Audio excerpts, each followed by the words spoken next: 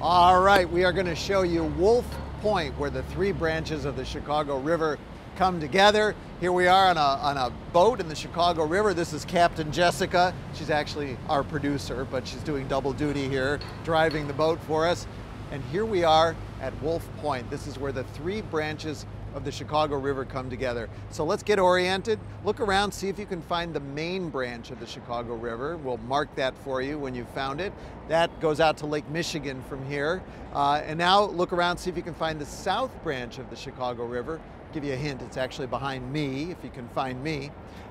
So the south branch flows all the way down the Mississippi to the Gulf of Mexico. And if you turn around, you can see the north branch of the Chicago River, which flows from the North Shore suburbs in Chicago. Wolf Point, where these three branches come together, was sort of the hub of the early frontier Chicago. We're talking the early 1800s. There was a tavern on each bank of the river here. Look around and see if you can find each of those taverns. We'll mark them for you. There was actually a ferry boat, so you could bar hop. The most important of the three taverns was over my right shoulder. That was the Sauganash Hotel. It was run by an innkeeper named Marc Beaubien, who had 23 children by 2 wives. He used to say, "I plays the fiddle like the devil, and I keeps hotel like hell."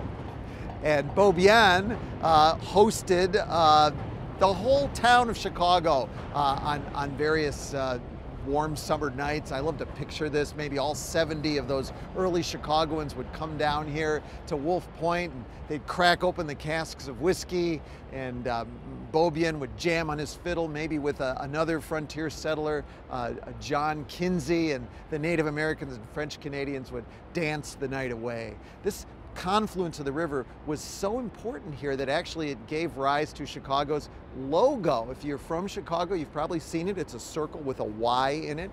That Y represents the three branches of the Chicago River. A lot of Chicagoans don't even know that. And the other great thing about being right here where we are right now is that since the river has always been configured that way, or this way, you can sort of see the archaeological remains of the earlier Chicagos that were here. We already mentioned the frontier Chicago. That disappeared in the early 1800s and was replaced by a 19th century industrial boom town. Look around and see if you can find a big steel railroad bridge. I'm pointing to it right now. It's always in the up position. It's not used anymore, but it reminds us of the days when this was an industrial river. There were railroad lines here. In fact, Chicago's first railroad terminal was here. We'll mark that for you. If you look around, you can find it. It was the terminal of the Galena and Chicago Union Railroad, built by Chicago's first mayor, William B. Ogden. Didn't actually ever get as far as Galena, but it ushered in the era of Chicago as the railroad capital of America. And there's an old cold storage warehouse along the river that you can see if you look around for it. It's been rehabbed by Harry Weiss, architect Harry Weiss, into condominiums. The river was lined with docks and wharves and jammed with schooners and canal boats, and it was pretty filthy. That was I like to call it the second Chicago, after the frontier Chicago, the industrial Chicago.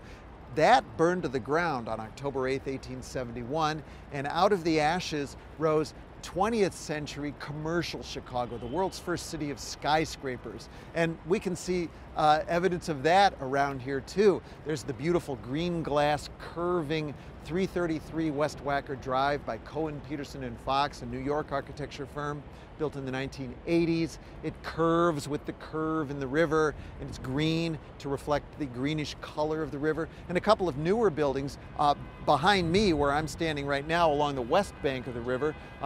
This one right behind me is called River Point. And you'll notice that the buildings on the west bank are actually built up above the level of the river. There's a park at the base of the building, but it's one level above the river.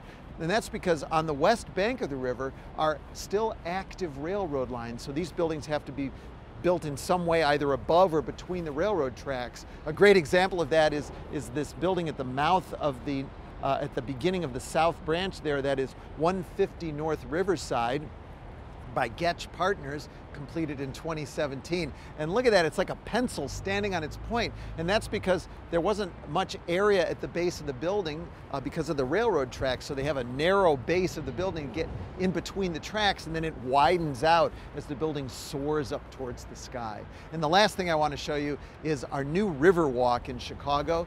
This is made possible because these new passages have been built underneath the bridges. So you can now walk at river level under all the Chicago bridges, all the way from here at Wolf Point, all the way to the lakefront of Chicago.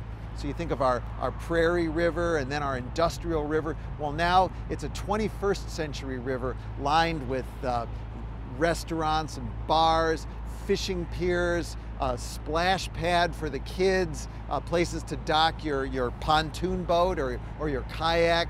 Our old river has been livened up and brought to life for the 21st century.